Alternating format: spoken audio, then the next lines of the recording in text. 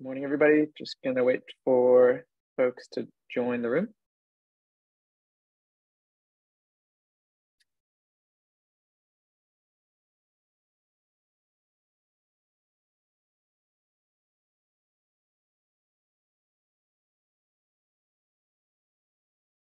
All right. Good morning, good afternoon, or good evening, depending on where you are in the world. On behalf of USAID, Feed the Future, and AgriLinks, I want to welcome you to our webinar, Localizing AI for Agriculture, Successes and Challenges. I am Michael Saltz with AgriLinks, and before we begin, I want to orient you to our Zoom event. On the bottom, you'll see most of your controls.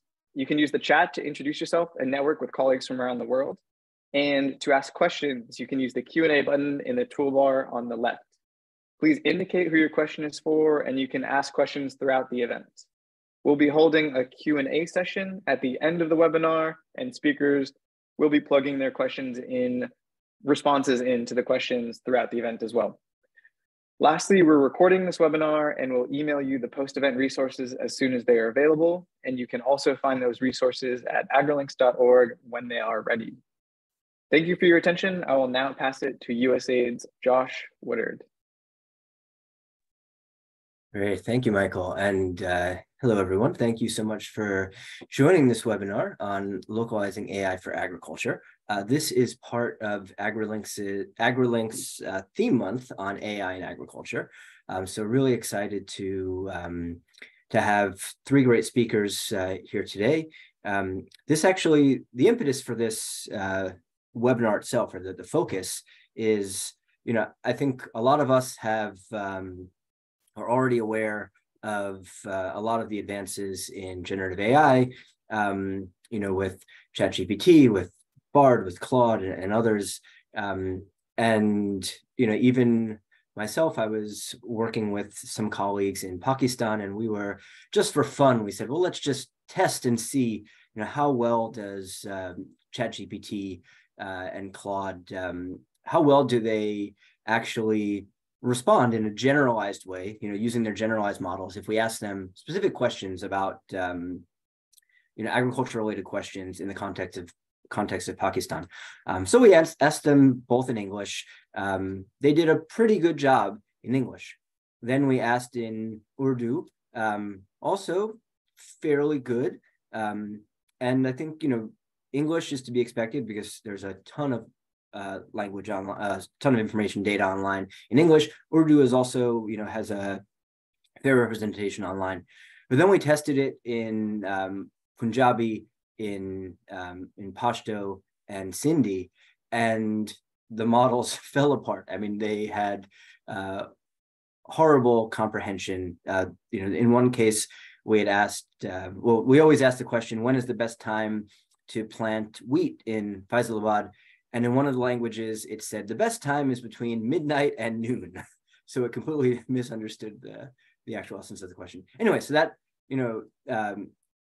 got me thinking, well, it'd be great to have a webinar to really dig into this deeper, because I know that there are organizations that are already sort of going head in and exploring how do you really localize AI in the context of agriculture. So if we can go to the next slide, I would love to briefly introduce you to our three speakers today.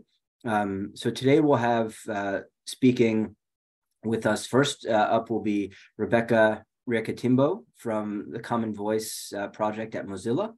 Then we'll have Archana Karanam, who's the Global Product Operations Lead at Digital Green. And then last, Elliot Jones-Garcia will round us out. He is working with CGIAR's Digital Innovation Initiative. So they're each going to talk about some of the work that they're doing, localizing both data sets and actual AI deployments as it's relevant to agriculture or the context of agriculture. And then we're going to have time for Q&A and hopefully a pretty robust discussion. So please, as you're listening, get those questions in. And with that, let's just jump right in. So if we can go to the next slide, and then I'll hand it off over to you, Rebecca. Thank you, Josh. Hi, everyone. So this is a very interesting conversation, especially for me, because language is a very critical thing, especially if you look at it as one, a barrier and also an entry. So language can be a barrier to access technology, but it could also be an entry point for people to access technology. If we have as much technology that is available in different languages, then we're building more inclusive tools and we're having more people engage and interact with technology. So that's how Common Voice came into play. Can you move to the next slide? So Common Voice is generally a project that is used to help make voice recognition open and accessible to everyone. It's basically teaching machines how real humans speak. So Common Voice basically just relies and is powered by the voices of people. Communities come together, communities create the data set together, and they contribute to it and they get their language represented. So Common Voice was launched in 2017. And when it was launched, it was within the Mozilla Corporation, so the company side of Mozilla. And at that point, it was mostly launched in English language and it was used to train the deep speech module. And after that, there was a lot of conversation around the challenges that exist within the language space. So in 2018, there was an interest to include more multilingual, other languages to be engaged. So languages like German, Irish started coming in. And then there was also a lot of conversation around underrepresented languages, which some of them includes African languages and indigenous languages. So during that phase, that's when Kinyarwanda, a language that is spoken in Rwanda, came into place. And there was a lot of work towards building data sets that can be used in voice technology. So just to take you back on how the Common Voice platform works, is that Common Voice platform basically crowdsources voice data sets. And on that platform, you are allowed to be able to, one, contribute your voice or validate what others have contributed. And the data set is curated into a package that you can download and be able to use now for those people who are building data set. And it's publicly available. It's an open data set. And then in 2019, more new languages started coming into place. We had things like Farsi, Spanish, Esperanto come into places, and more features were added. So when you go on the Common Voice platform, one of the things that makes it unique is that you have an ability to, one, donate your voice anonymously or record or, register yourself and then be able to contribute to the platform. So if you do it anonymously, you won't be able to collect the metrics. But if you register yourself, then you can be able to get the metrics, because one of the challenges in building data set is that we're building data sets that are biased because we don't know what is in that data set. We don't know what age groups are involved. We don't know what genders are represented.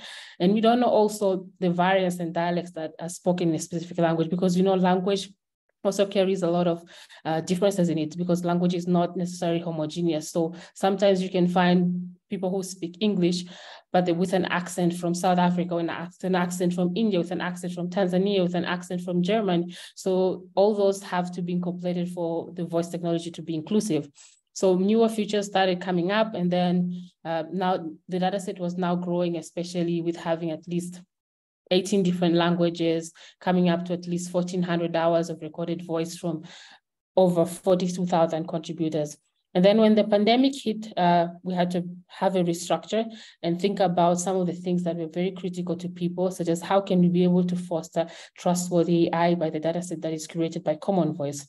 So looking into that picture and how we can better govern the data that is collected, then that's when Common Voice became fully operational under the Mozilla Foundation.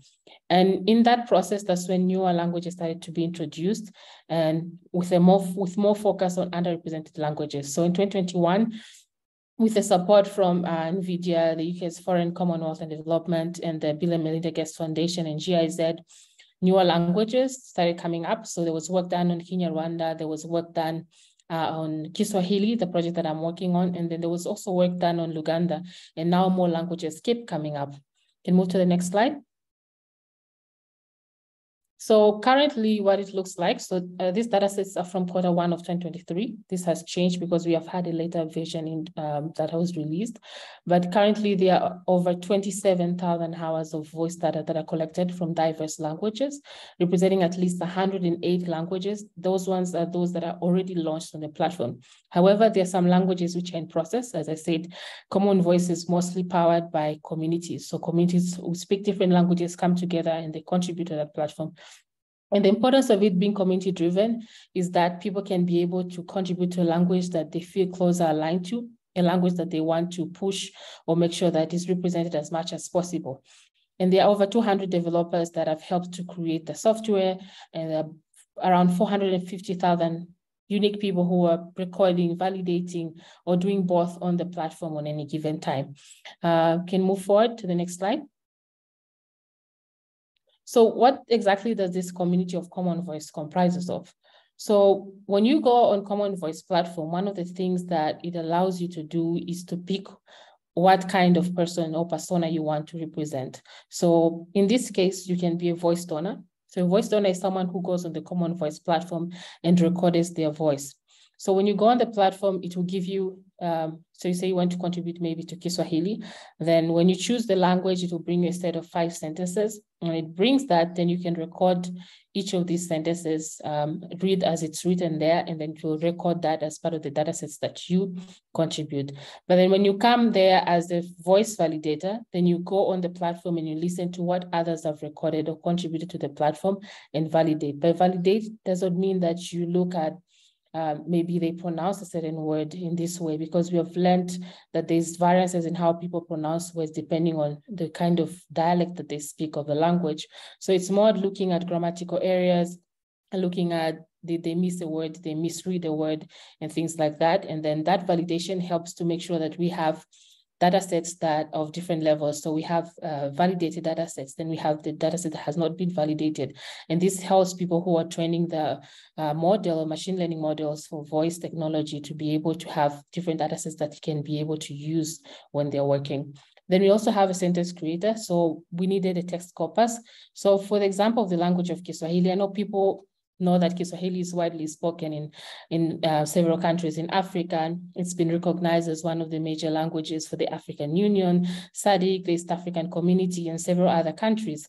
So one of the things about Kiswahili is that it's not a one-size-fits-all. So Kiswahili has also its differences. So the Kiswahili spoken, let's say in Tanzania, might differ from the Swahili spoken in Congo, and vice versa in the different places that it's spoken. So one of the things that we had a challenge with at first is that we didn't have a lot of text corpus that we can work with. Why? Because majority of the content that is available on the internet is in English language or one of the major Western languages.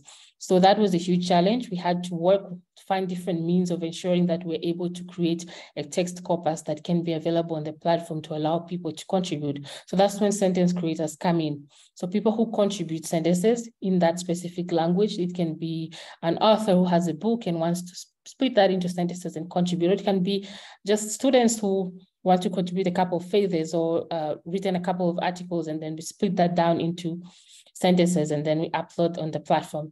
And then we also have a voice dataset user. So this is the end user who downloads that dataset from the platform and then goes on to build a voice-enabled application out of it. Next slide. So one of the things that we learned in this process is what I call the social linguistics learning. So for example, with the Kiswahili language that I was specifically working on, there's a lot of history behind the language. So one of the things is that there was involvement of colonialism, religion, and all these factors that kind of also shaped how the language evolved over time. So the history and the problems that surrounded how Kiswahili was standardized kind of led to some biases, because one, there's been statement of non-involvement of the local people, the Swahili people themselves, in how which type of Swahili was chosen to be the standardized Kiswahili. What other dialects of Kiswahili have been spoken? How can we represent them? So we did a kind of an experiment. We found one of the older dialects of Kiswahili that was not widely spoken, and the small group of people that speak it along the coastal area gave us some sentences that we could upload on the platform. And we found that a lot of people who speak Swahili could not understand the sentences. So they kind of flagged them down as this is a wrong sentence, you need to take it down. But that gave us a lesson to understand that no language is specifically how it is portrayed. There's a lot of factors that change it along the way. There are a lot of dialects and variants that keep coming up of different languages. And for the data set to be inclusive, it has to be able to accommodate all these other dialects and variants that are spoken.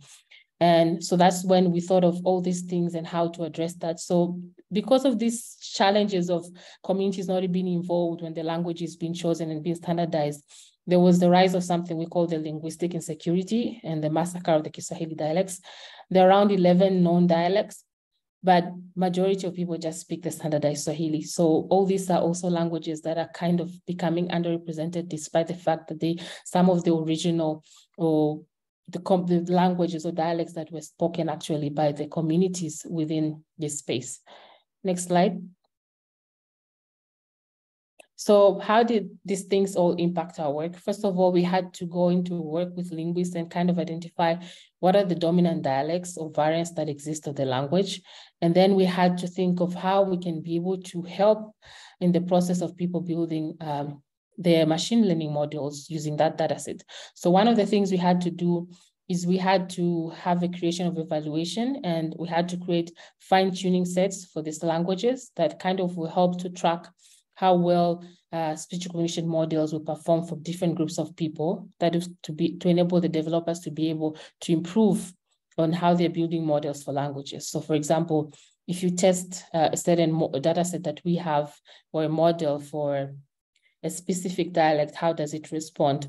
Because we know people won't always speak the same, or how they pronounce words, the accent that they carry, so all those differences.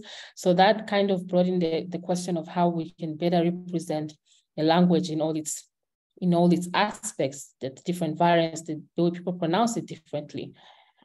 The next slide. So one of the things that we have been doing in terms of evaluation is, for example, in model evaluation, just to take a step back, in 2022, we launched an awards, and at least 8 organizations were awarded with grants totaling to at least $400,000. And they were to use this data set that we curated on the platform to build models that can fit within the structure of finance and agriculture domain. So these awardees, they built applications that address different things. Some were looking at the maize value chain, land rights for women, looking at things like financial literacy, corporate savings societies, climate change, a lot of things in white space within those domains of finance and agriculture. So we had to find a way to evaluate if the data set that we collected, first of all, is looking at the different demographics within the society, but also addressing the differences in the language in terms of the variants and the dialect stock. And so one of the things that we have been working with our awardees and also with the team local internally is to have evaluation methods. One of them is the character error rate, word error rate, to kind of find where the biases come into place. Then we also have the demographic evaluation. So for example, how do these models respond to women versus men? How does it respond to people who are maybe over 30, under 30, of a certain age group? How do they respond to specific dialects? The difference in the speakers who have contributed on the platform. And then, of course, looking at how they respond in terms of the domains themselves in finance, in agriculture. So language is pretty an interesting conversation, but it's really an entry and barrier when it comes to access to opportunities or access to the technology itself, because we meet a lot of communities that cannot use technology just because it's in a language that they don't understand. And that is the importance of having platforms like Common Voice that helps to build these data sets that are freely available for communities to build actually technologies that speak or understand the languages that they come from. Thank you so much.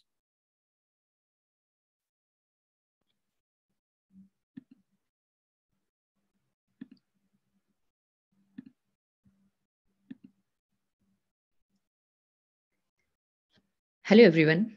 Hi, this is Archana Karnam from Digital Green. And first of all, I would thank AgriLinks for this opportunity for me today to be here and share all our experiences in localization in AI. So before I start, I would like to say that localization has been part of our DNA, not just with AI, even in the past work, even with our video-based extension approach, which we've been doing over a decade from now. So let me take you through a quick context before I get into the AI and the localization part of it.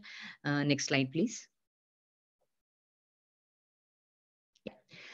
So we all know about the first generation. So we'll start our discussion with this premise, and it's all about training in the visit extension model, and talking about the India context. So we have this extension agent to farmer ratio of 1:1,000 with a staggering of 200,000 extension workers responsible for serving 141 million hectares. So we all know this, right? Like, we all know this challenge across all these developing countries. So the challenge here is evident. It's slow, costly, and exclusive approach. So with an average of like $35 per adoption per farmer per practice. So what do we need? We need a more efficient and an inclusive solution. Next slide, please. Yeah. So how can we increase the speed, effectiveness, and the inclusion of the extension systems? Next slide, please. Yeah. So here is where Digital Green steps into the picture. Way back in 2007, emerged out as a result of research in Microsoft, and have come up with a video-based extension model where farmer producing the friendly videos to make the public extension a whole lot better. After more than a decade of experience in the knowledge up our sleeves, we have got over 7,000 of these videos, 7,000 plus of these videos. They're not just in one language, they are in 40 different languages. Here is where I meant like localization is a part of our DNA, wherein we have not at the state level, at the district level, and even within the districts, like at the block level, the localization has been like taken care. And guess what? We already shared this knowledge over 5.2 million farmers across India and Ethiopia. And the best part in our approach is it has made a real impact in terms of cutting down the cost from $35 to 3.5 and boosted the farmer income by 24% compared to the first generation. Next slide, please. Yeah. So, but didn't stop there. Exploring about how we can really make a difference, introduced a data exchange protocol, getting the registries and the science-based data sets together, resulting in more adoptions without compromising on the data privacy and the consent issues. So this led to the higher acceptance and the adoption over the generic recommendations. But going with our core ethos, next slide, please. So we always want to put the underserved farmers first. And as the technology evolves, so do we. So this is leading to our like need for the generative AI for the extension agents. Next slide. Yeah.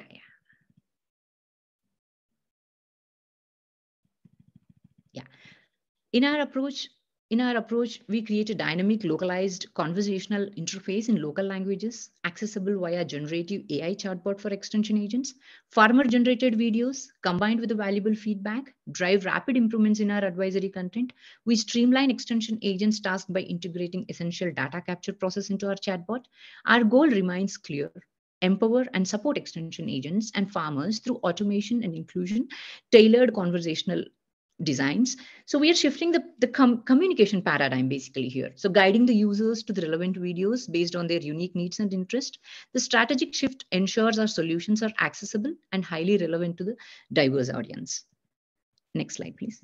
So now let me take you through the quick architecture. So let's take a closer look behind the scenes at our tech setup. So those blue squares represent a treasure agriculture content. So think of it as like a mix of smooth and chunky data. It's like there's the structured and the unstructured data. So our videos here are the real stars.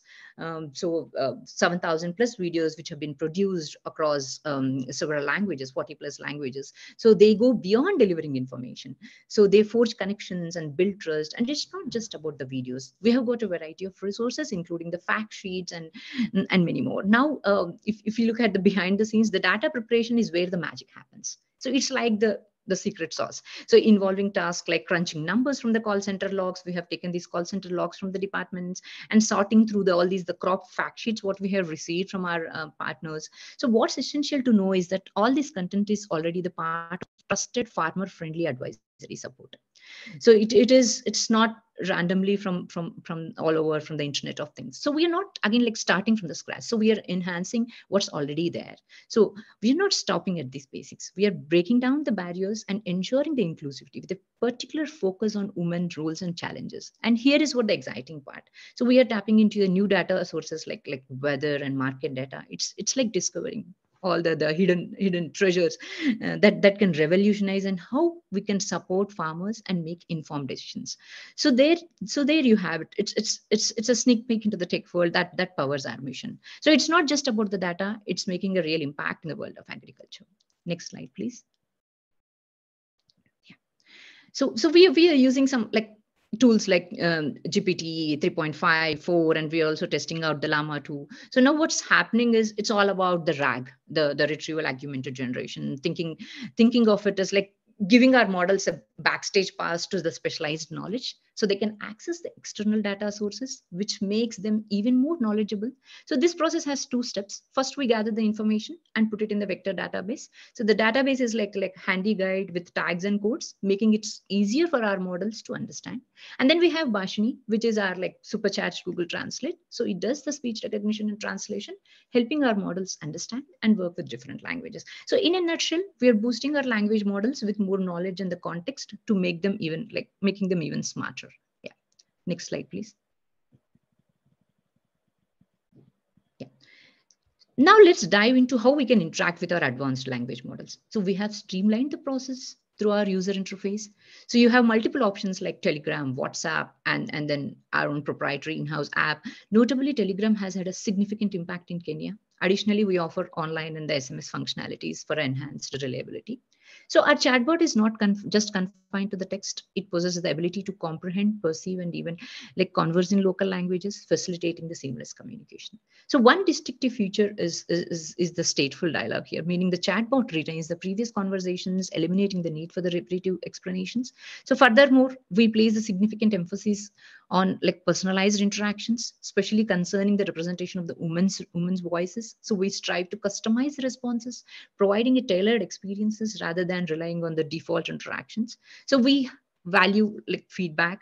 So the user can provide the real-time feedback through a simple thumbs up, thumbs down, and further providing the more specific feedback for the response which he or she has been received. So this aids in enhancing our services further.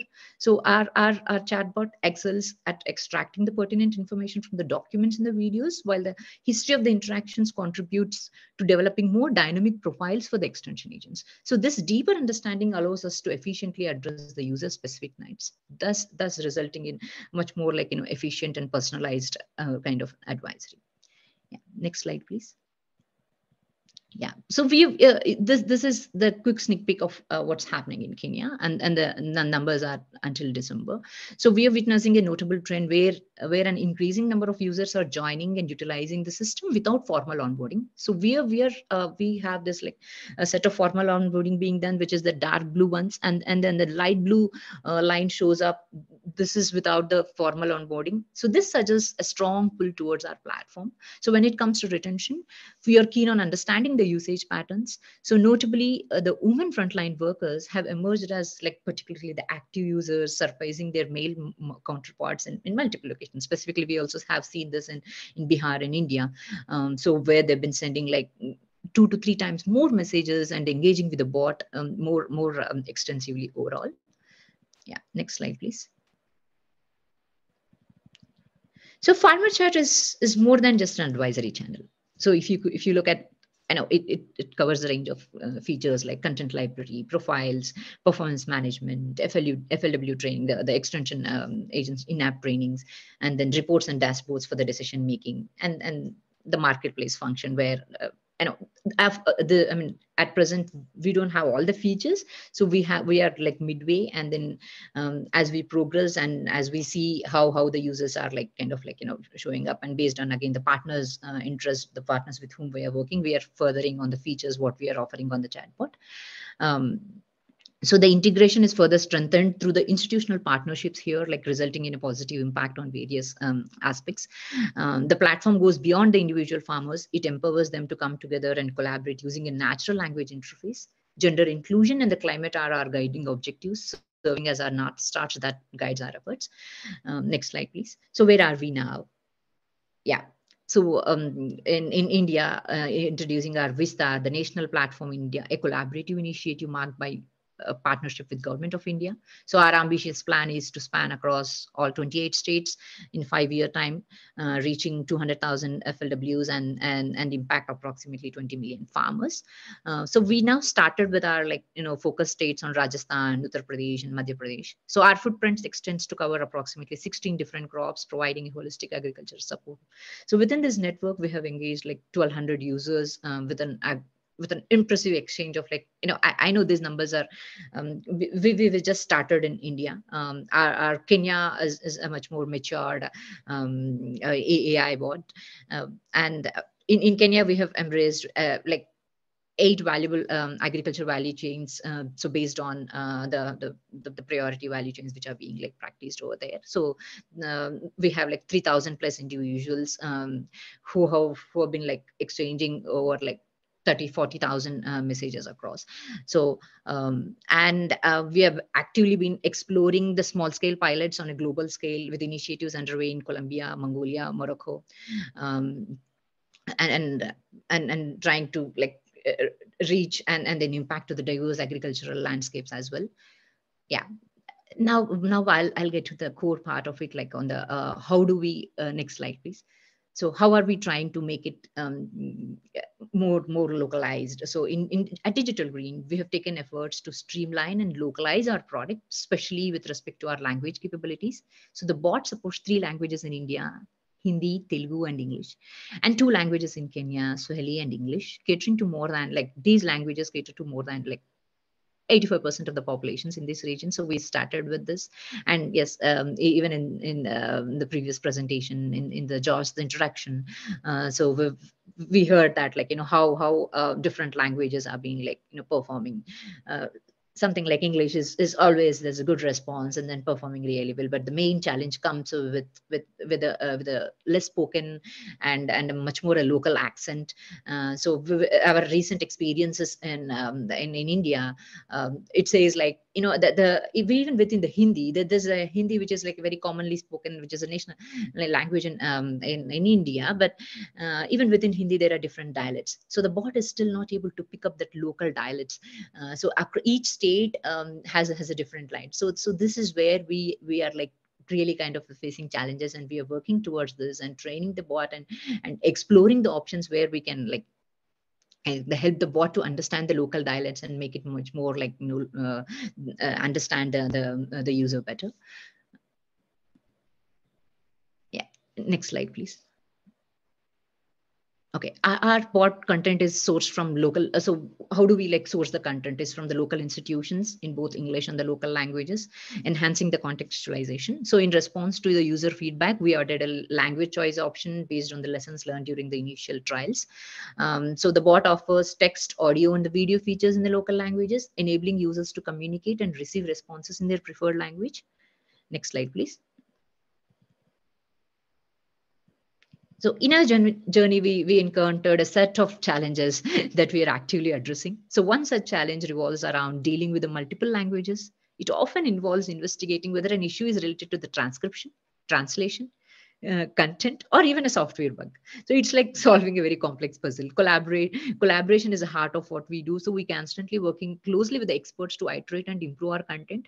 Their insights are super important in ensuring that the information we provide is accurate and highly valuable to our users. So our commitment to improving extends to enhancing our AI models, particularly in languages like American Telugu, where we have seen the performance is not great compared to Hindi, compared to Swahili, and even compared to the English, of course. So we've focused on bolstering the speech recognition, translation, and text-to-speech capabilities to provide an even more seamless experience for our users. Despite our progress, we acknowledge that our messaging interface has its own limitations. To overcome this, we are exploring the options. We would serve as a platform for efficient profile management, structure, data collection, and the content iteration, further elevating the user experience. Next slide, please. And one of the foremost challenges in ensuring the precise translations in the local languages, both for voice and text input. This is essential to break the language barriers effectively and ensure seamless communication. Integrating extensive data sets seamlessly would be greatly facilitated by implementation of common location lookup feature. This enhancements hold significant promise in enriching the overall user experience again. So variations between the Telegram phone numbers and the registered information have surfaced as a challenge that demands the ongoing attention. So we are committed to resolving these disparities, ensuring a smooth and accurate user identification process. So it is important to recognize that not all the frontline workers with the smartphones have an internet access. So bridging this connectivity gap is essential to ensure that all the potential users can benefit from our platform effectively. So furthermore, our observations have revealed a slow initial interaction with the chatbot, primarily due to the newness of the concept among the frontline workers. So to overcome this challenge, we emphasize the importance of close monitoring, proactive nudges to initiate the engagement and familiarize users with the platform. Yeah, so this is so far our story, and is happy to take if there are any questions at the end of this session. And thank you. That's it from my end. And yeah, this particular slide, I mean, you see the QR slide. If you want to try out our bot and share the feedback, please do, and you're always welcome to do that. Thank you.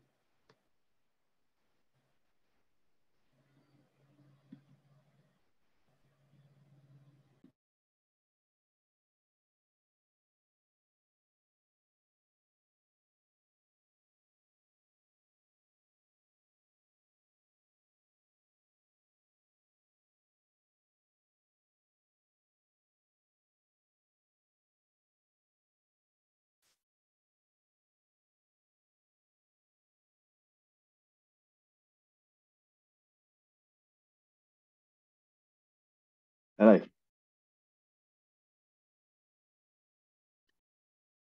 My name is Elliot Jones Garcia. Thank you to AgriLinks for having me. Sorry about the delay in starting my presentation. Today I'm going to be talking about a project conducted by my colleague Nelson Maganga and I, and luckily Nelson will be joining later for the Q&A. The project has been conducted as part of the CGIAR Initiative for Digital Innovation in collaboration with Farm Radio International, or FRI.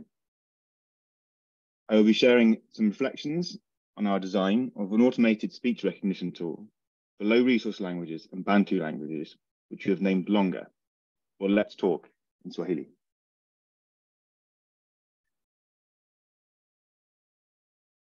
Farm Radio International is an NGO which hosts talk radio programs in sub-Saharan Africa. They work on the principle that farmers have a lot to say, that in sharing knowledge, farmers should also have a voice, and that radio is a pragmatic tool for doing so.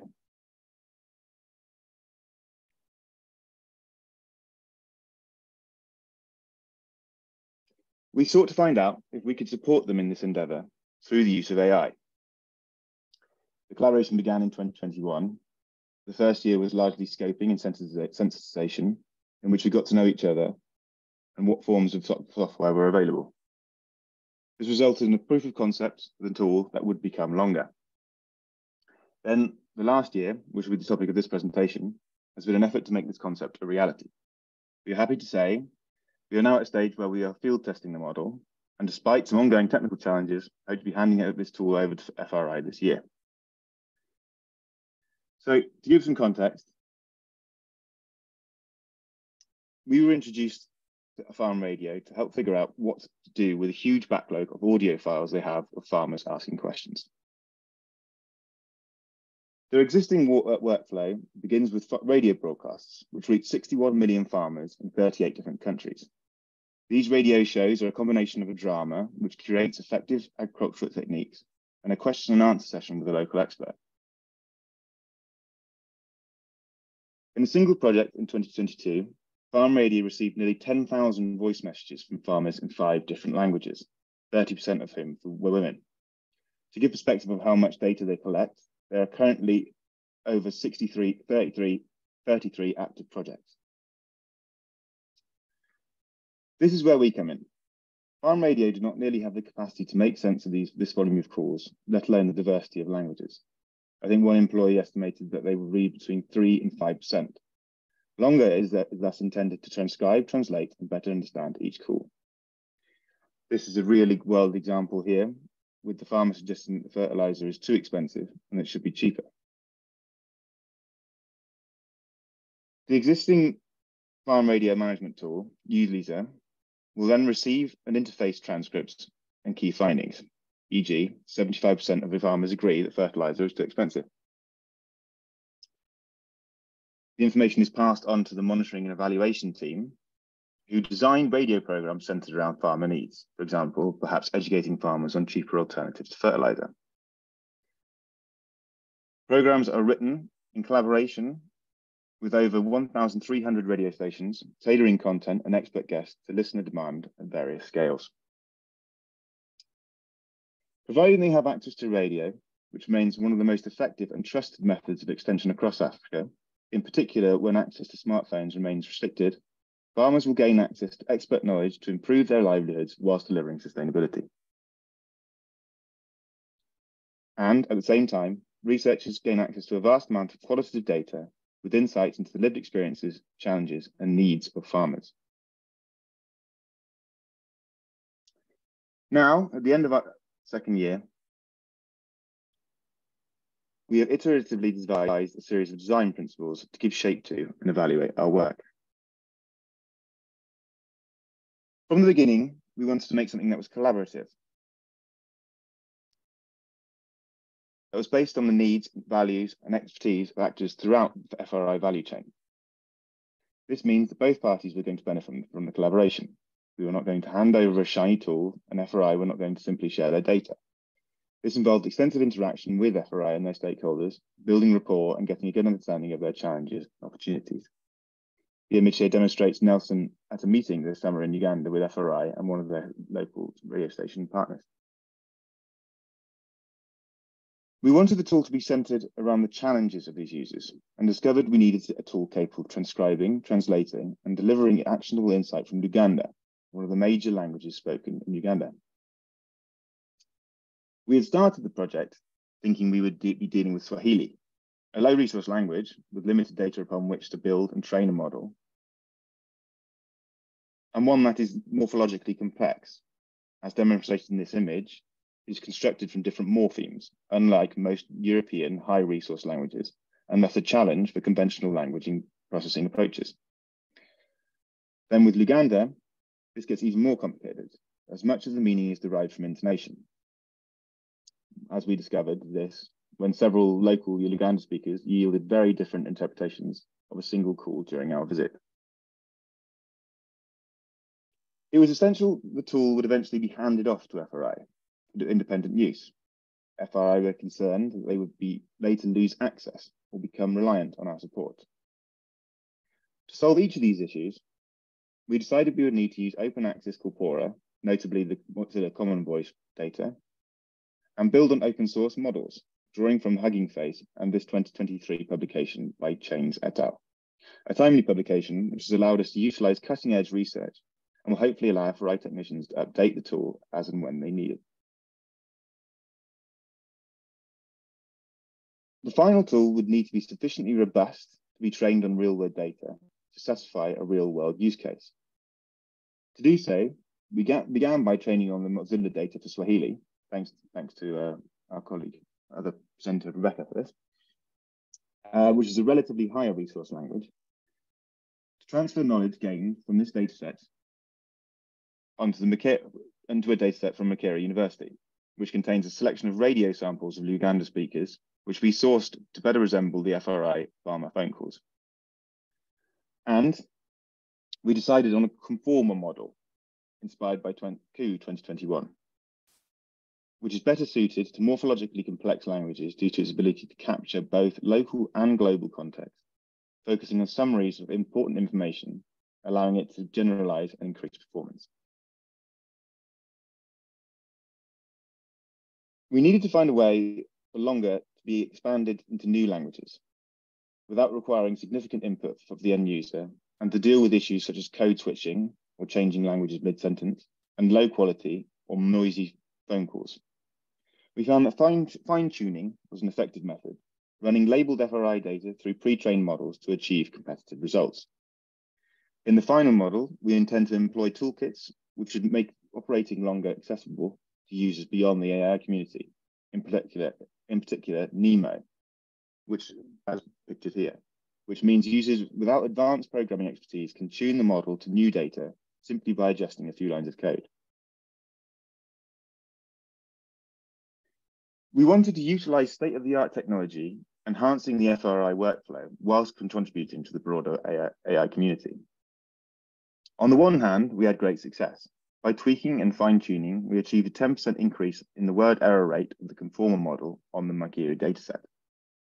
On the other, we have faced ongoing challenges in using FRI data, which, unlike the Makiri dataset, is not optimized for this task, and we are now exploring tools to deal with the inconsistency and variety in length and content of farmer calls.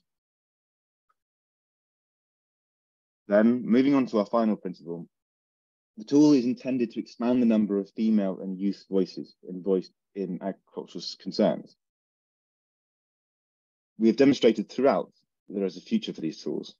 The focus of this next year of work will then be to scale up and ensure the impact. We want to see downstream analyses that are much easier to do, to inform the design of radio programs, and to expand FRI's capacity to add further languages to Longa. To do so, we hope to address technical challenges through further pre-processing, and we'll be going back to our collaborators and the community of Luganda speakers to workshop a series of analyses to interface the model output. Thank you very much for listening. I hope you enjoyed my presentation, and I look forward to talk.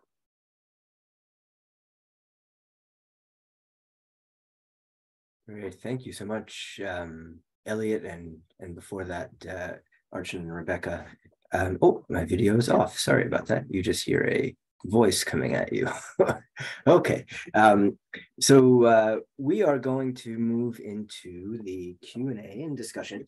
For those who joined a little bit late, I'll just quickly reintroduce myself. I'm Josh Woodard. I'm the Senior Digital Advisor with USAID's Bureau for Resilience, Environment, and Food Security.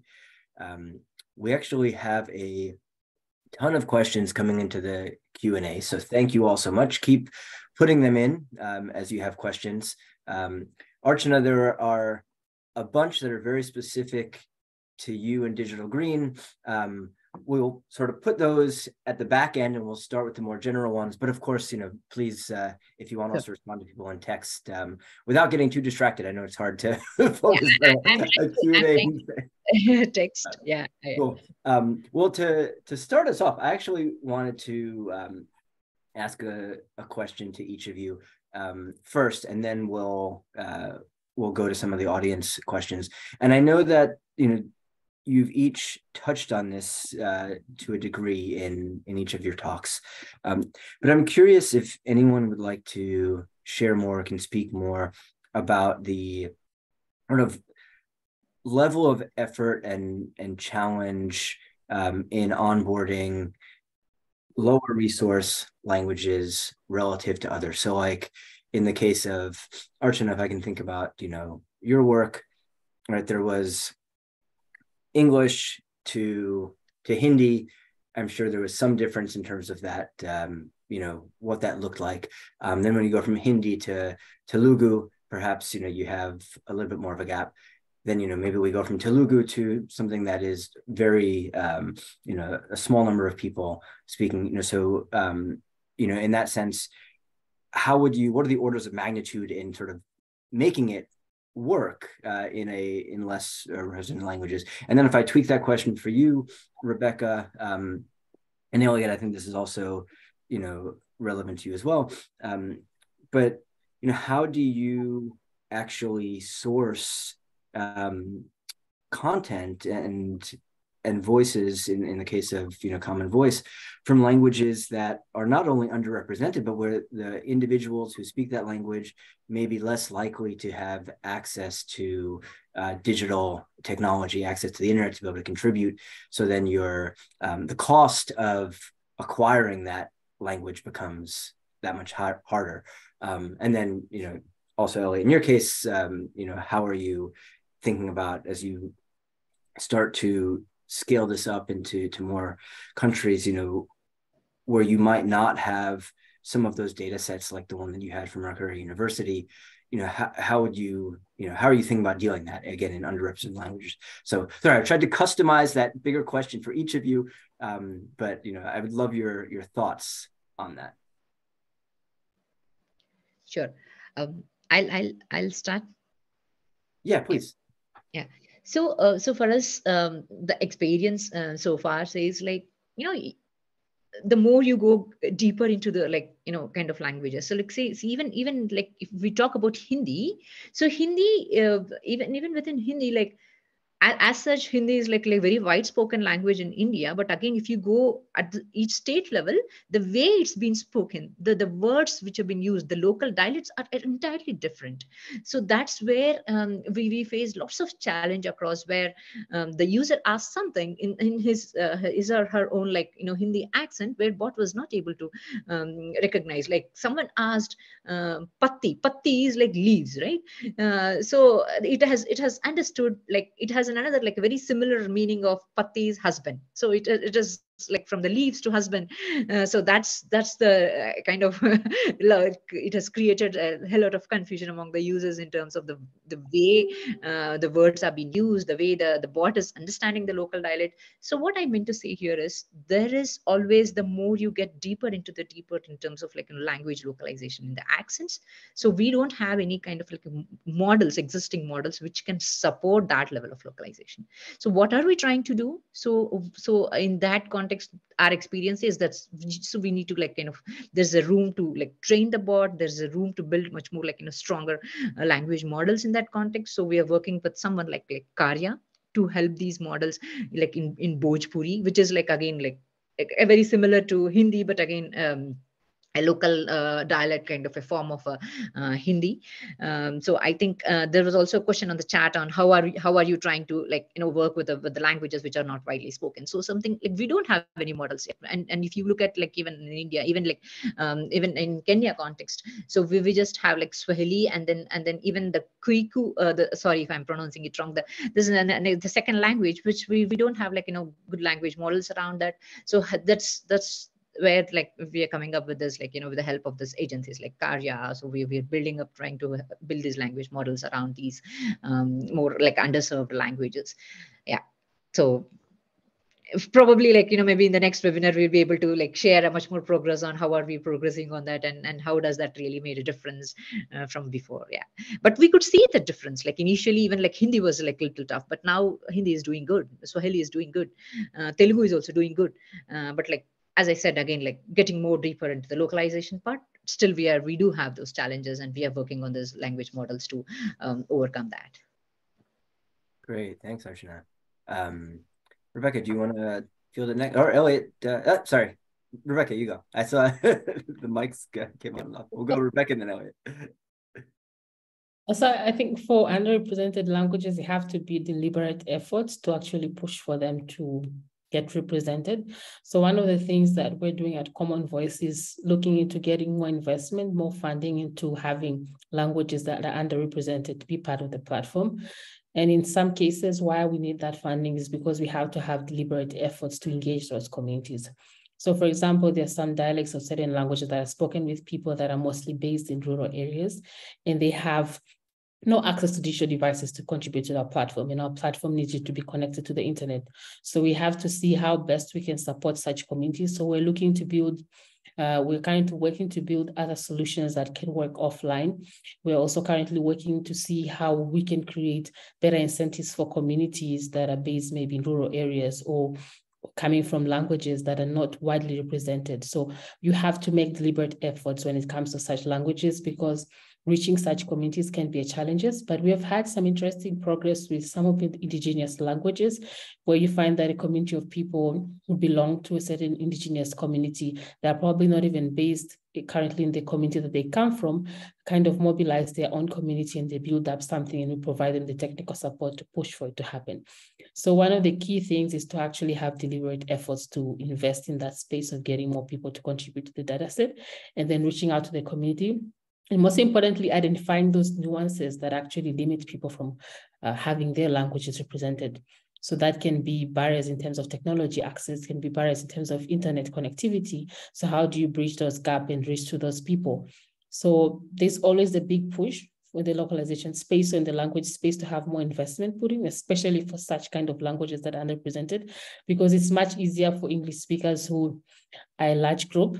They're all over, there's a lot of content, there's a lot of sentences, but for underrepresented languages, you have to create a text corpus because it's not really available. Then you have to then create the voice corpus as well. So there's a lot that is involved in the process, and you have to come up with different mechanisms of how you can engage that community, how you can support it, and what kind of investment can come in to ensure that you can actively engage them to come on board.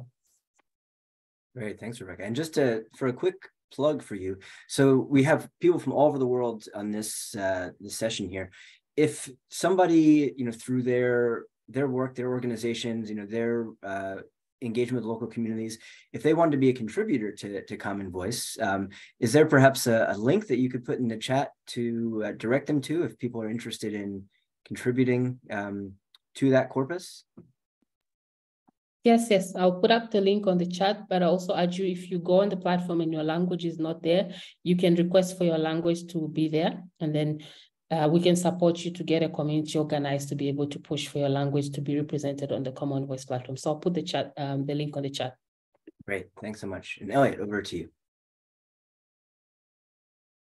Oh yeah, great question, thanks. I will pass this on to my colleague Nelson, who has a much more experience of the kind of local on the ground transition from our work with Swahili to Luganda. But I thought I might just add quickly that what's quite interesting with how we're working with Farm Radio International, and they're a very good partner. And we have kind of a different problem in that we have quite a large amount of audio data, but not so much of a text corpus. And so we're kind of coming at it from a different angle. But yeah, Nelson, if you want to expand on that, I would really appreciate it. Cheers. Yeah, I think also, hi everyone, my name is Nelson. I've been working with Elliot on our project for the past couple of months. And I will say from the get-go, we had to address this issue because one thing that came up while starting on this project was that we had to switch from a relatively higher resource language, which was Swahili, to a more low resource language, which was Luganda, and a more morphologically complex language for that matter. And so from the start, we had this at the back of our minds, and we were looking at it from different perspectives, where we wanted to see, we were aware that there is a scarcity of data. And so one way to overcome this is to sort of deal with the rules of the languages, and and the beauty of the advancement in AI currently is you have things like transfer learning that make it relatively easier to deal with these more complex issues. And this is the innovation that sort of allowed this tool to be a bit more practical, or make it work in that sense, where we sort of transferred knowledge from existing models that were trained on 3 languages, or 3 sets of language data sets. We transferred knowledge from Swahili, from a model on Swahili, a model on Kinyarwanda, and a model that was a multilingual model trained on all 3 data sets. And the results showed that transfer learning worked just as good, if not better, than training from scratch. And so this makes it easier to scale the tool or to move onto new contexts, onto relatively even lower resource languages, provided that they're of the same morphology or the same structure, or they share underlying principles, rules on how to speak, how to write them. And so that is the beauty of the current innovations, or the current stage of AI, where you can play around with more than the data and get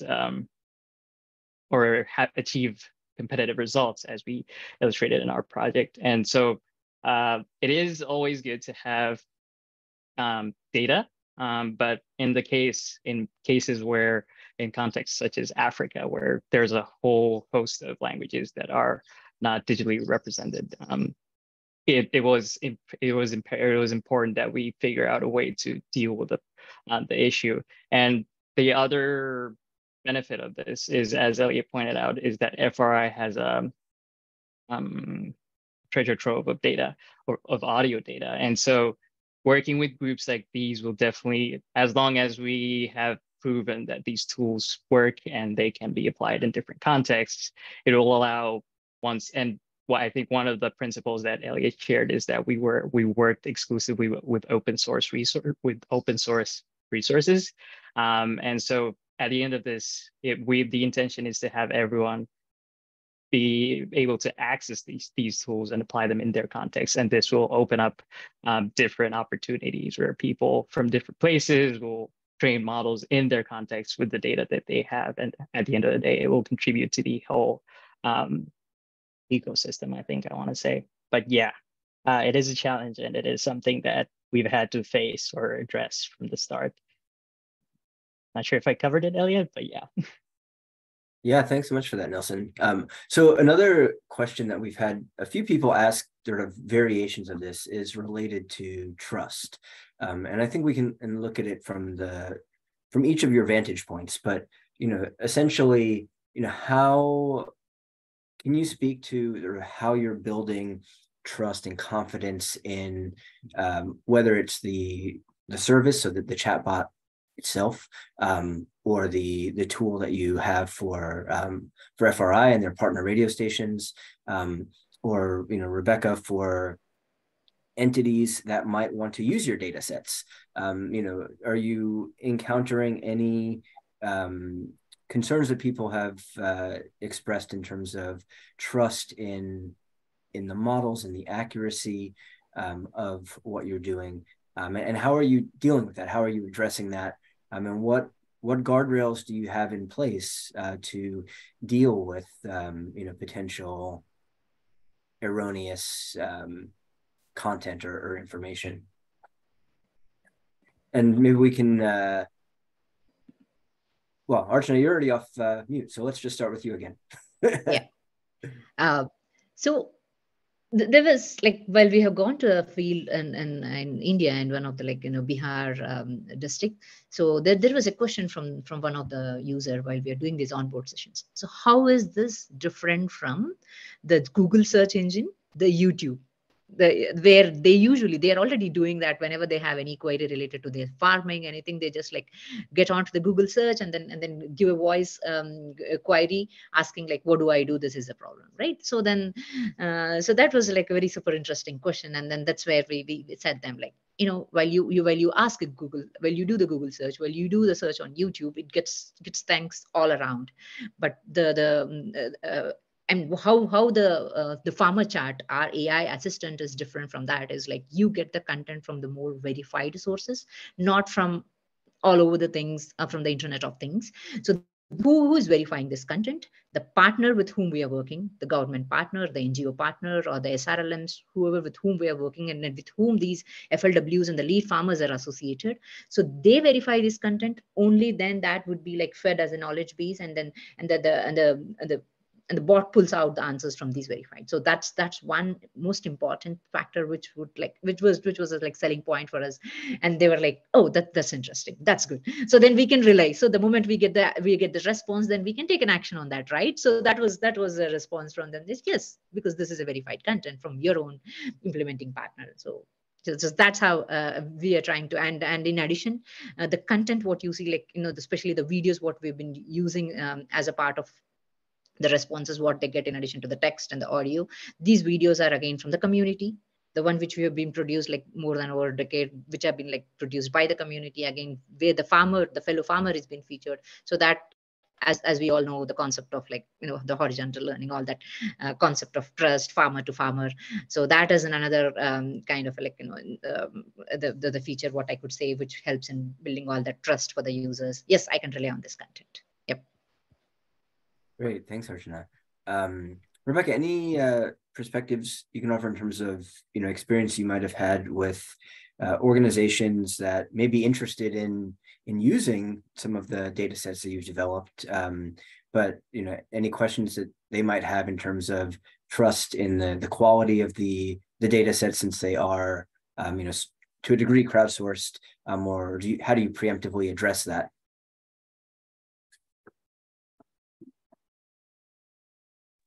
Thank you, Josh. So I think the trust issue for us, it comes in twofold. So there's the community that is contributing to the platform, that also we have to build their trust. And then there's the people who use the data set. So for the community, we had to look at all these other factors that we need to make clear to them. One, that we're operating on CC0. what are your privacy rights that you have. You are able to contribute anonymously, but you're also able to register and give us information about yourself.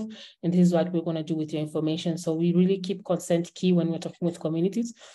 But something that we've also found works when it comes to trust, especially with communities, is making sure that we get them to a point where they understand what they're contributing to, what it's for, what rights do they have, what can they opt out of, what can they accept to. But then when it comes to entities and people who download and use the data set, that's where we have a huge challenge, because lately there's been an onset of people who say, what do we do about big tech downloading the data set and then using them for profit products, while this is an open data set that people contributed freely? So that's the question that we're kind of grappling with right now.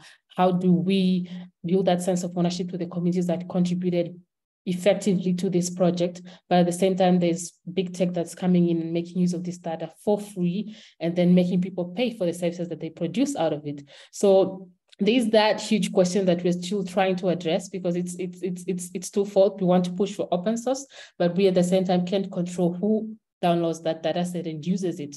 So it's still a huge question that we're trying to grapple with. But when it comes to entities asking about the quality of the data set, we try to provide the data set with all the metrics that is necessary. So you're able to know what gender is represented, what age groups are represented, if there are dialects information, what dialects is represented, how much of that data set has been validated. That is for the purpose of quality, because we have the data set is divided in a way that you can be able to tell which data sets are validated, which ones are not validated, which has been tested, and then which represents certain group. So maybe it's women or men or a certain age group. So we give that diversity to just ensure the quality in terms of the data set that is provided.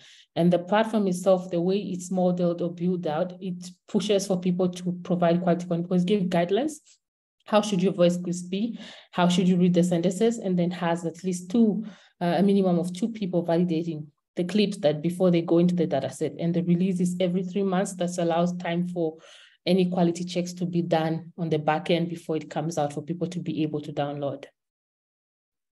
Thanks so much, Roga. That was really interesting, and definitely I can see the challenge of building that contributor trust, especially when it may be then used for private purposes.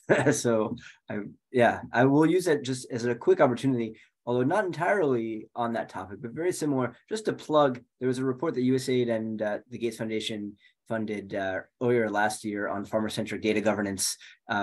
So just going to put that in the chat in case it might be of interest, and then turn it to Elliot and Nelson to field that question.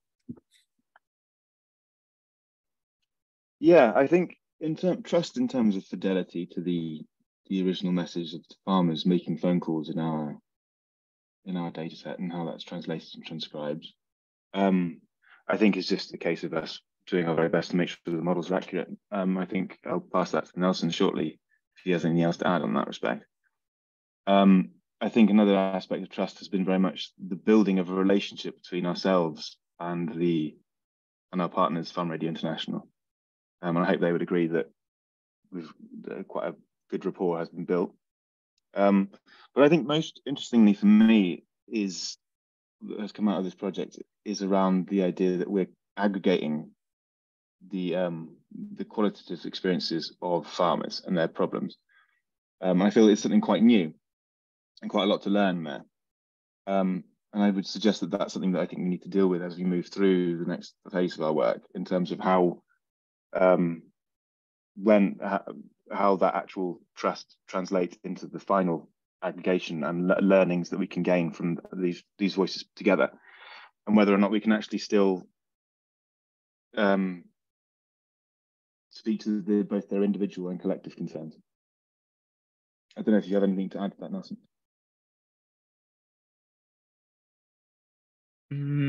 I am definitely more of the tech guy, and I will speak on trust. Trust for the tool, I guess, is more. We definitely tried to make it. We were definitely skeptical ourselves, and whether or not we can trust this tool, because it's definitely a whole new area and a whole difficult area to work with. And part of the measure we employed to make it reliable, at least, is we tested it on several models because most of the tool is based on fine tuning of already pre-trained models, and just to make sure that we're not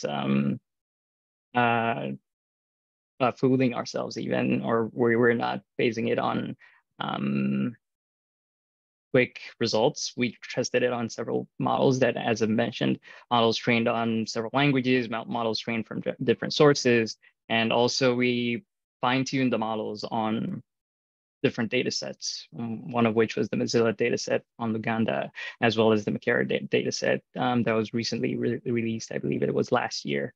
And so all these measures and the results that we obtained from these measures sort of give us a certain confidence in saying that this is the level of performance that the tool has. And if once it's released and people can try it out, they will be able to see all that went into building the tools. And since the tool itself is open source, you'll be able to sort of see or try it out for yourself, and maybe even build it out for yourself. And for things like the model weights, they'll probably be uploaded on a platform such as Hugging Face and things of the sort. So those are some of the measures that we try to employ to sort of make the tool a bit more reliable or ready for deployment into the field. But yeah. Great, thank you for that, Nelson. So on that last point, in terms of it being open source, I know Rebecca has already shared the link for people who want to contribute to Common Voice. Would you be able to share any links, and Archana, same for you, if you want to put in the Farmer Chat link here, for people who want to just play around, experiment, learn. I saw we had a ton of questions and chats of people saying, can you do it in this language? Can you do it in that language? I know that there's probably some resource constraints that you all wouldn't be able to serve everyone who is sharing different languages that they're interested in, but perhaps there's opportunities for them to go their own and build on what has already been built, which I'll use to then segue into a question that was asked, which is, this was by Satish, and he said, with many organizations and players coming with similar tools and solutions, how can we avoid information overload to farmers? And so, I would welcome your thoughts. I mean, this is nothing new per se. There's always been a lot of different solutions that are sort of vying for the attention of farmers, whether it be just as, them from an individual consumer lens or from their sort of, professional farmer lens. But I imagine, to Satish's point, it may be increasingly more so as it becomes a lot easier for people to deploy their own bots with tools that are openly available. Not that it's easier to do it well, but it's easy to get it out, whether or not it's accurate. So curious if any of you have thoughts on that. How are you dealing with that? This sort of increase in potential deployment of tools that are trying to serve the audiences that you're working with. And that's just open to anyone. Whoever comes off mute first, take it.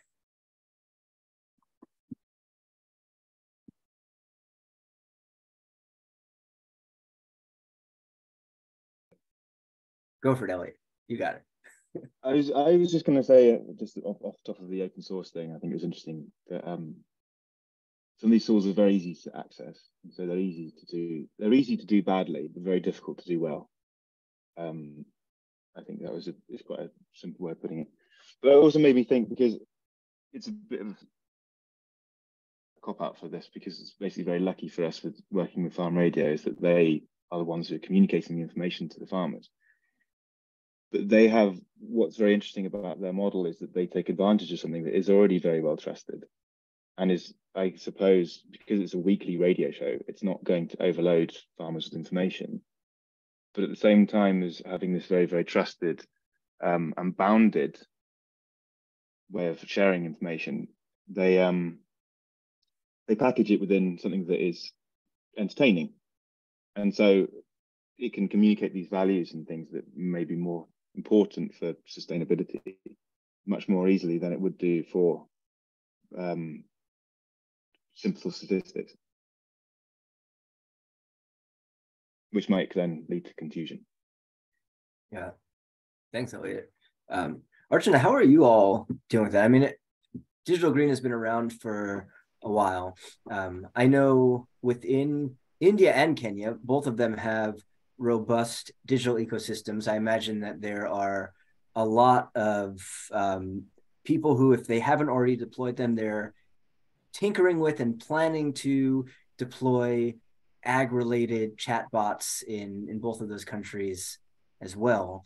And you know, all it can take sometimes is somebody uses one chatbot and it leads them astray, and it, you know, ruins their harvest. And so now they've lost trust, and then that goes back to the trust question. So anyway, just curious, you know, how do you all deal with that? Yeah, with this, the digital revolution is like in India, we all know that it's like you take any FLW mobile phone and you find a minimum of 10 such things. So they come back and say, no, we can't have another one. So hence, there's there's no way that people are like, wanting for such digital solutions. There's so many already, but what they're really looking for is like, something which where the content is like more authentic, and something which they can already like, use in their existing application. That's where we switched to, we started with WhatsApp and Telegram, so that there would be already there, that application would be there on their mobile phones, and they can just kind of like discover the link and then start using it. But you're right, like the shelf life of these apps are like just a season or the project period, and after that, like, you don't find it again. So in fact, I should say that our hero, we always say here, is like the content and the FLWs, the one who are using it, not really the app or the bot, what we are talking about. But yes, I mean, for us, that was kind of like never a challenge of like, how do we like kind of really come up with like X number of bots for different partners. So that was like the initial investment in terms of like building all that tech architecture. But like as you move on, it's just like replicating, they're having just multiple channels based on what partners prefers. But again, always for us, the challenge had been is like the content, what goes into it, and what user expects from that. So that's been our like experience in this, Josh. Yeah. Okay, thanks, Archana. And Rebecca, maybe I can sort of flip that question. I know for you, in some of the instances where you are helping to develop, data sets in languages that are really underrepresented, where I would say perhaps there's not an information overload, it's perhaps an information underload in terms of the ability for them to access content in local languages. Do you have any stories or examples of, how, as people are using your data sets and being able to make services available in languages that are that don't have sufficient sort of digital information, how are they reacting to that? Have you gotten to that point yet where you're starting to see reactions from communities that are then receiving the results of their contributions in terms of services or information coming their way?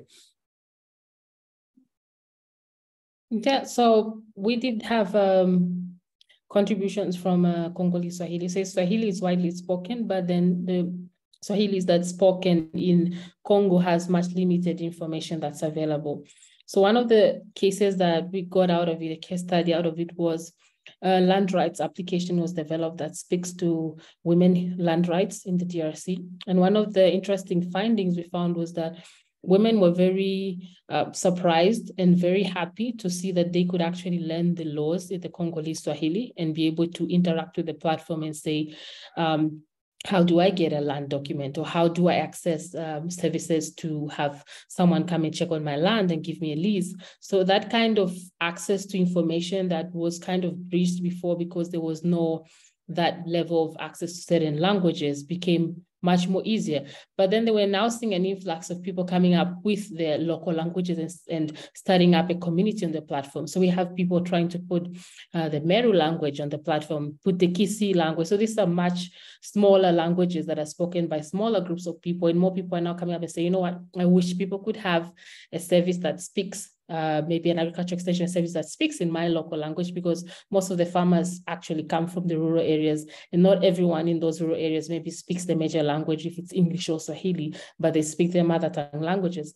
So there's that rise now that's coming up of people trying to bring their local languages on the platform. And these have significantly lower number of contributors, but very active communities of people that are very passionate about the language that they speak.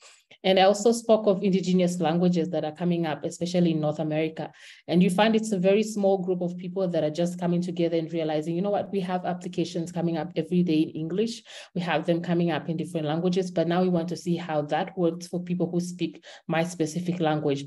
So I think that the case studies that are coming out of some of the languages are kind of building the case for other local languages or languages that have less and fewer resources to have people who want to come up and champion that work and see it come forward. Great, thank you so much, Rebecca. So I'm just reading through this whole question. All right, so there's a question here. It's a bit long, so let me read it out to you as is.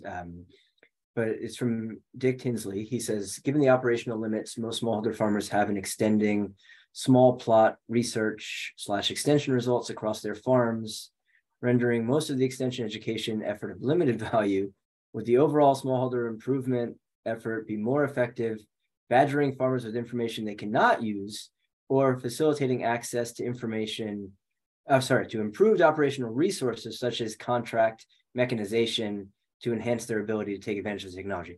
So I'll only try to condense that into essentially, what he's saying is, should we be focusing on the information piece, or should we be focusing more on the access to services, to mechanization, to other resources?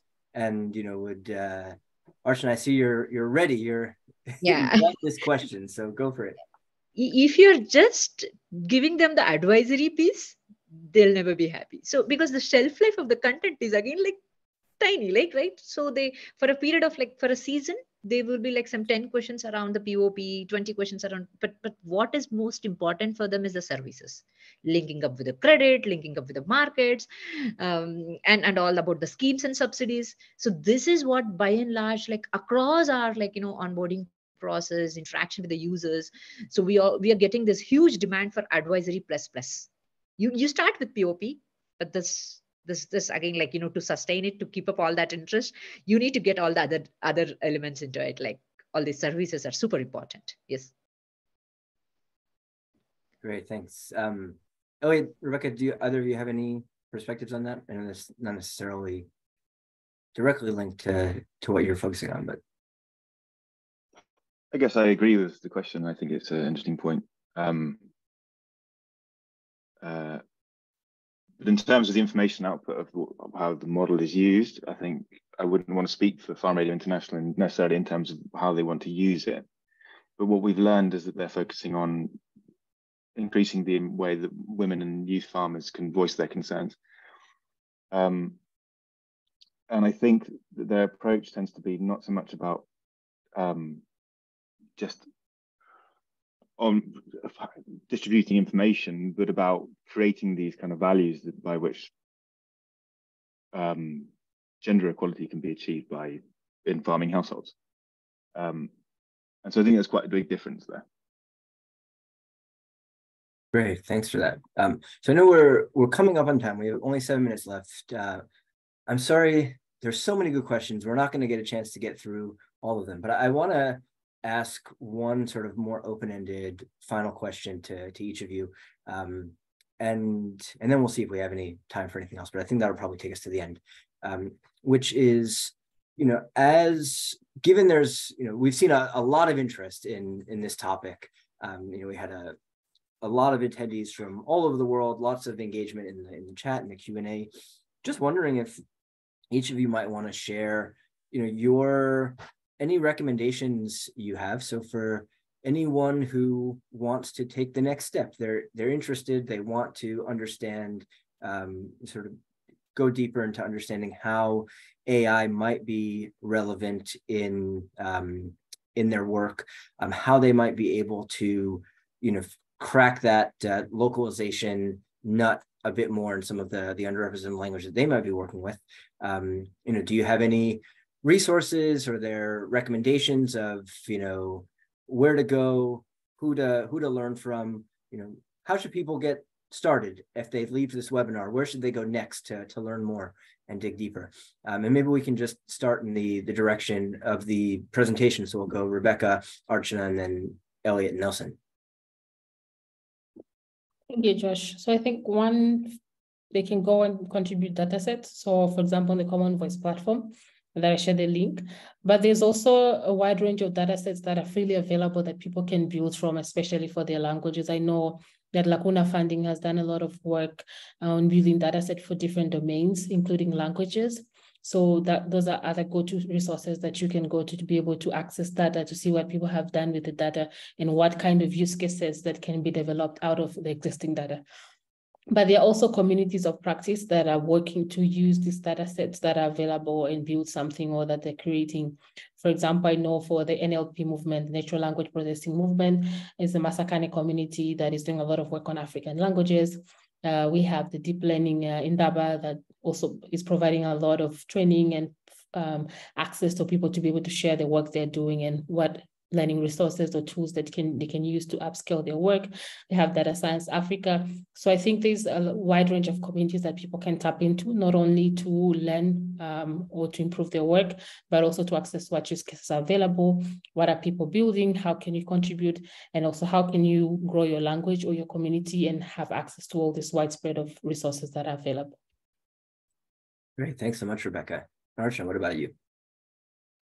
Yeah, so all our resources are like the open source, the digitally the public digital public goods are what I want to say. So you can feel free to use those, and then if you're in this space of implementing this in your particular respective geography, so we are very happy to see how best we can kind of customize that for as per your based on your knowledge base, and we are happy to do that. And the second thing, if you are in the content space, the researchers, academicians, so it would be really exciting, and we look forward for such collaborations, because we see that's still the area where we need lots of kind of collaboration and get in this all this research content, and involve all the academicians and get this content onto the bot knowledge base. So we're happy to collaborate on that. So feel free to reach out to us on those lines. And then if you're in the space of developing some language models, as I said, and as we've been talking about through the entire webinar, there's a huge scope wherein we need to work on these languages where there's no models existing. So we're very happy to collaborate and do all those trainings and collaborate with you on ground and train the models. So happy to do that. So and for someone who would like to understand our model better and how do we kind of collaborate and in the existing locations, and again if there is an opportunity in a new location, so we're happy to explore and work together. So please feel free to reach out on that. Yeah. Great, thanks, Archana. And Elliot and Nelson. Yeah, I think not much to add really, but I think one of the most wonderful things about working in this space is the amount of contributors there are out there, particularly the Common Voice data sets was one of our starting points, but also Hugging Face has been really useful, which is a great place to find all the different possibilities. But then also, I think that would be always a great place to start. You see what's there and what's really available. And I'll ask Nelson if he has anything to add, because I think the next stage then is to speak to somebody who really knows what they're talking about, like Nelson, and then and try and make it real. Yeah, I mean, I definitely agree with everyone who's gone before me. Definitely communities are very strong. foundation or a great place to start. And as Rebecca has mentioned, there are several communities that exist just within the NLP space, but there are definitely a lot more. And I didn't get a chance to introduce myself at the beginning of the presentation. I work as a data scientist at Zindi, and we are the largest data scientist community in Africa. And a place like Zindi is somewhere that is great to start to learn. We have a ton of resources, but this is just one of the platforms where you can join, you can engage with different data scientists or different people working on similar projects. I definitely know our company has worked with both Digital Green and Mozilla before on different competitions as well as different projects. And so once you engage in communities like these, or if you want to go further, there are communities like Kaggle with a whole lot more resources and competitions that are both rewarding, educating, and also just engaging.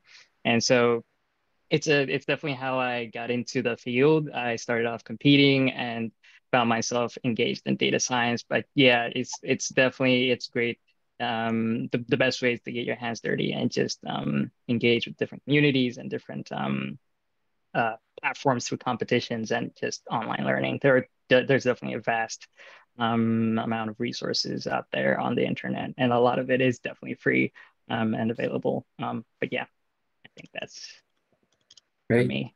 Well, thank you so much. We are just about out of time. I will make one, or actually two last plugs. Michael put in the chat the link to the compendium of blog posts that were written as part of the AI and Ag theme month. So check those out.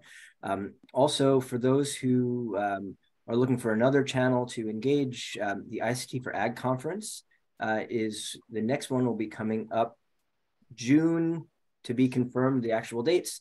If you're not on that list, I just put in the chat.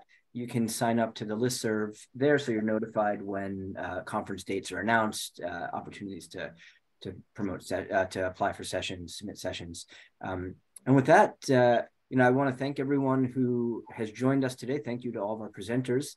I thought it was a great session. I really learned a lot. I appreciate everyone's engagement. Michael, did you have any sort of final wrap up you want to do in terms of talking about anything coming up for AgriLinks? Mostly just to, like you said, check out the AI theme month collection, and then please take a look. We're running a water theme month. So if you have content that you'd like to submit, or if you're curious about water and agriculture, please do check out AgriLinks, and we'll be doing another webinar. It's looking like it's going to be on the 31st for water and ag. So again, thank you all so much.